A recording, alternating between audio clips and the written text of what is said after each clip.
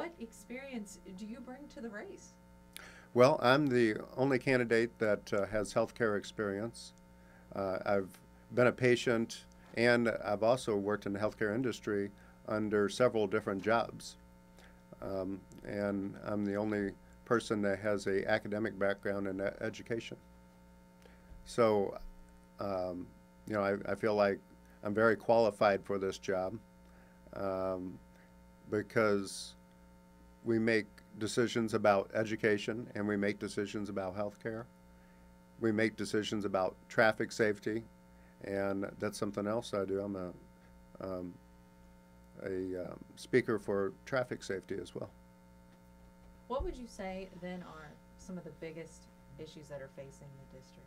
You mentioned healthcare. Well, there's been a lot of areas that have been neglected.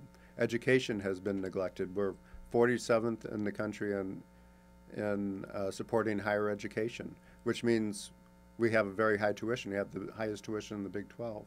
We need to do something about that. Healthcare, we have severe problems, and it's affecting everyone. It's not just affecting the people that were on Medicaid.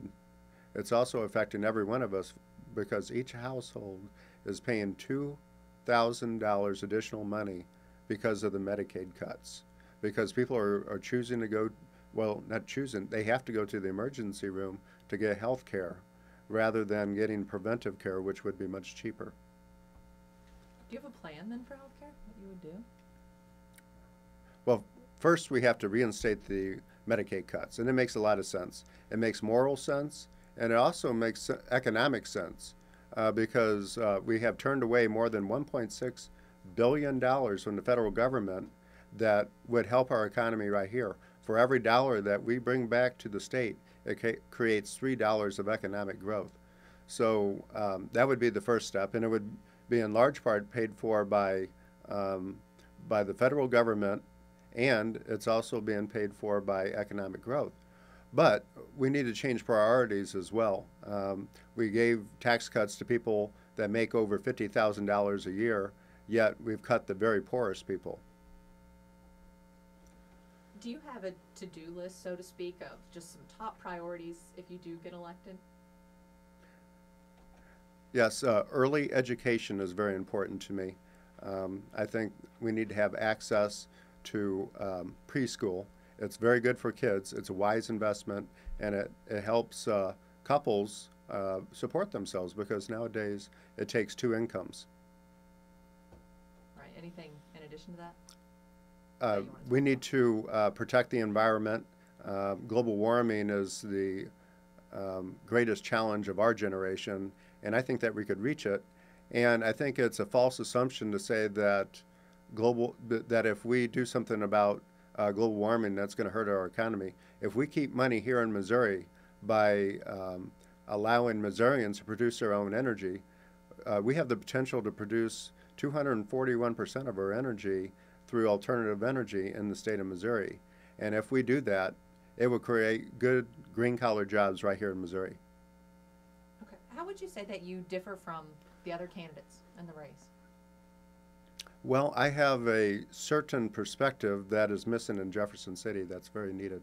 One way that I think qualifies me is I've worked in the healthcare industry.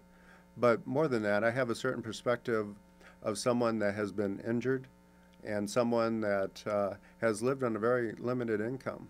So I think I would be a strong advocate for people who currently do not have that voice now, while at the same time hopefully supporting all Missourians through good policy that will be beneficial to everyone.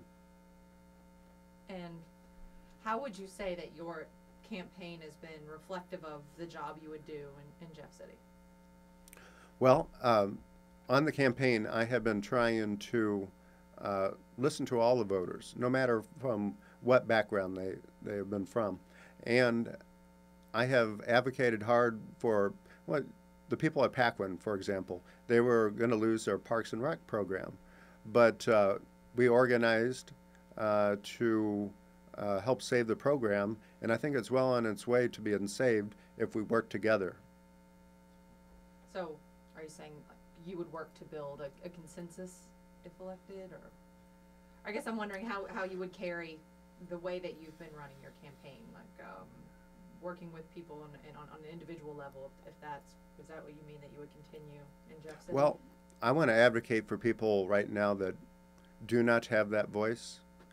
And I think that we can build consensus by just educating people. Because if they know how things really work, and I'm in a unique position to demonstrate how things work because I actually use a lot of the services out of necessity. I use healthcare services because of my disability that a lot of people have no clue about. And this would be a unique thing in Jefferson City that would not happen if I would not be elected. Okay. And earlier you mentioned just the unique voice that you would bring to Jeff City, a voice that's not really there. How would you work with those other voices, though, to build consensus? Well, I have friends from both sides of the aisle, and we need to be nonpartisan because there's some bills that a Republican could have that could be of value. And I'm a very progressive candidate, but at the same time, we need to build those bridges, and that would be a top priority for me.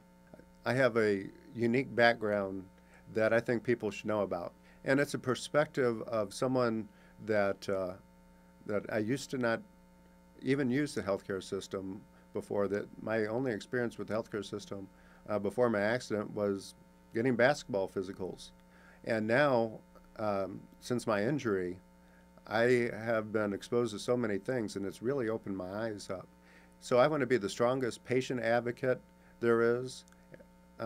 I think that we are missing that right now in Jefferson City, and we need that, and this is why I'm running. I want to be the voice of people who currently do not have that voice. Is this the first time you've ever run for an office? It sure is, and I never expected to ever run for office, but I thought it was too important to pass up because we have a historic opportunity to fix the healthcare system, and I want to play my part in doing so and offer my unique perspective and my unique knowledge of the healthcare system. I was reading a little bit about you earlier, and that's why you initially got in the race, right? Because of the Medicaid cuts? Yes, we are losing Judy Baker, who is a healthcare consultant and a healthcare expert. And I think that we need someone to replace her that is also an expert, and I think I could fill that bill.